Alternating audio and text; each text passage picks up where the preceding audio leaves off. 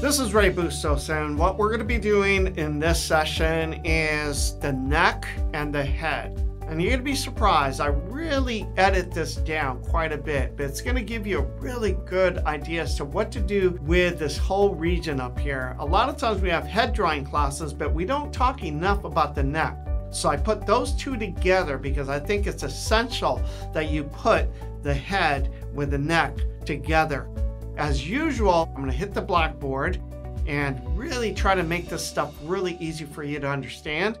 And then we're going to show you some really nice pictures. So I'll be drawing over them so you get a really clear view as to what we're talking about, but using real people.